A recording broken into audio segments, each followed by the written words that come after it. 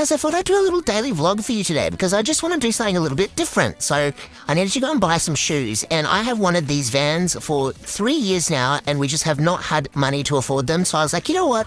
I'm going to go and get myself some shoes. So I went to the first shops because I was just like so excited to get myself some shoes. And the freaking shop was closed. What do you know? So I went and bought myself a little on sale $6 plot, 30% off. Like, you can't go wrong. But they didn't have them. So then I went round two, went to a different shop, went to the same shop. Nah, didn't have them either.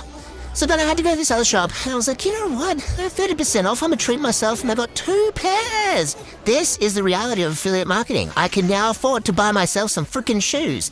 Anyways, I hope you enjoyed that.